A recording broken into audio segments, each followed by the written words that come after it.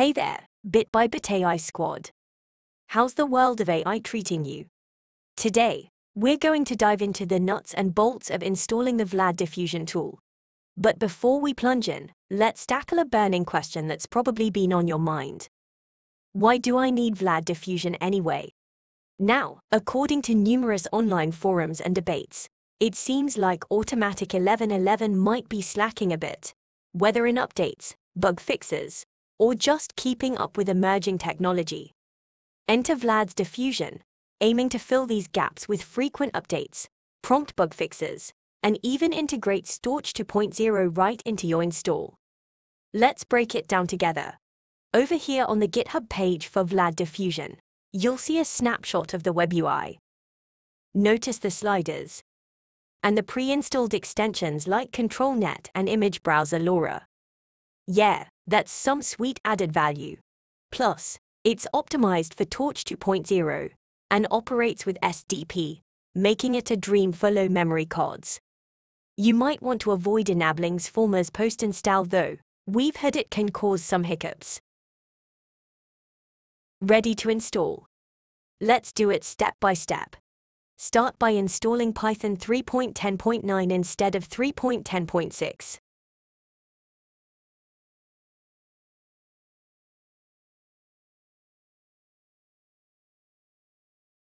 Also, make sure you add Python to the system paths during installation.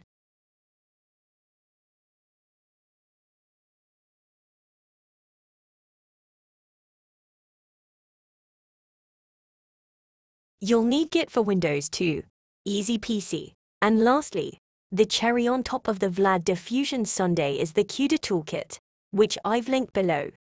Once you're all set up, the next step is setting up VLAD Diffusion itself. I personally suggest creating a dedicated folder in your user directory. Once you've done that, head back to the VLAD Diffusion GitHub page and copy the line we'll use for cloning. Go to the newly created folder, type cmd in the address bar, and hit enter. This will bring up the command window where you can paste in the line and press enter. Just like that. All of the VLAD Diffusion content is cloned into your drive. And we've arrived at installation time.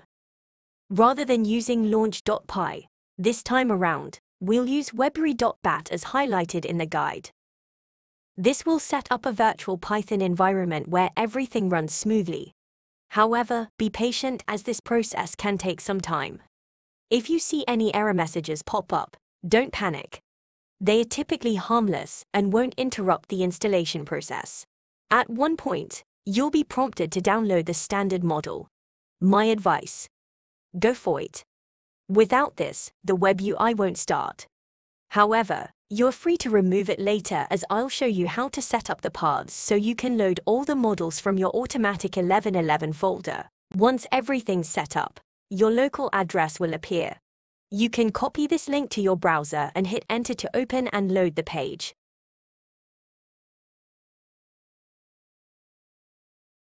Now, let's tweak some settings to get you up and running. First, navigate to the settings section. There are a few key options I recommend altering to ensure a smooth VLAD Diffusion experience. The user interface options on the left provide various UI designs. Pick one you like. Preview it. And hit Apply Settings. You might have to restart the CMD window for changes to take effect. Next, within the quick settings, enable the SD_VAE. After restart, this gives you a quick selector for the VAE you're using at the top. Another handy option to enable is send size when sending prompt or image to another interface.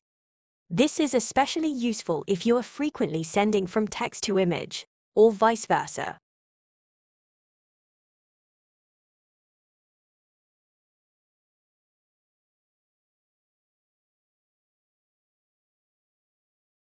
Under System Paths, ensure all the paths for your stable diffusion checkpoints and VAE files are correctly set.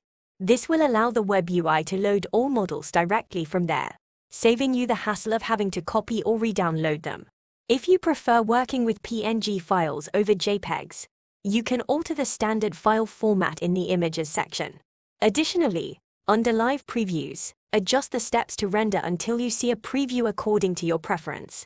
Now, let's not forget about the built-in image browser. To access your generated images, you might need to click on First Page each time you go to the tab.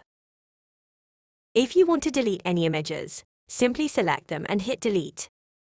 Lastly, built directly into the interface, you have Clip Skip. Depending on your model, you might want to alter the Clip Skip settings. As a standard, I suggest leaving it at 1. But for some models, like Craft Animated, a setting of 2 could yield better results. Oh, and don't forget to check out the script section. One script in particular to look out for is the Except Silent Plot. This allows for some cool search and replace functionalities that can really streamline your work. There you have it, friends, a complete VLAD diffusion setup guide to enhance your AI adventures. If you found this video helpful, don't forget to hit the like button, share it with your friends, and subscribe to Bit by Bit AI for more AI tips and tricks. For exclusive AI insights delivered straight to your inbox, make sure to subscribe to our email list at linktr.ee/bitbybitai. Thanks for watching, and I'll catch you in the next one. Bye for now.